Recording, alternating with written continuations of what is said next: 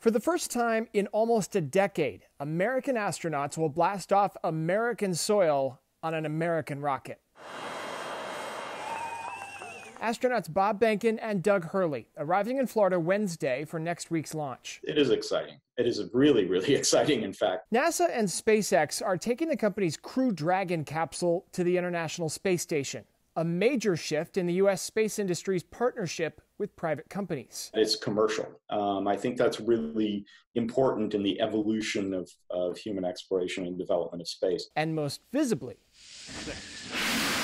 it's the restart of American-launched human spaceflight since the last shuttle mission in 2011. And liftoff, the final liftoff of Atlantis. We definitely take inspiration from those that have come before us. NASA even bringing back a retro logo, harkening back to the shuttle days.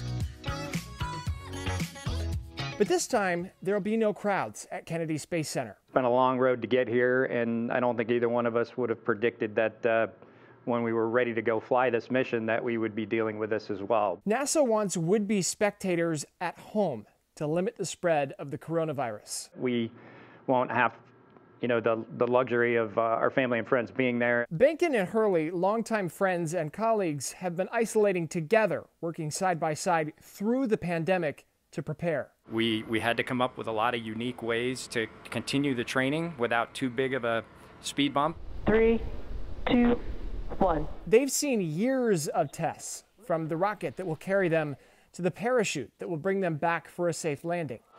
Dragons away. And a system that can get the crew half a mile away from the rocket in about 7 seconds, should anything go awry. And you can hear some really loud cheering in the room. Once they're up, they'll dock with the International Space Station, a stay that could last 1 to 4 months. First and foremost is safe and effective space transportation. Their mission, to make sure NASA and SpaceX are ready for future crewed missions. SpaceX is already touting a 4-person mission targeted for later this year. We have gone very far in less than a century, far less than a century, and it's really extraordinary to think about that. James Packard, Newsy, Chicago.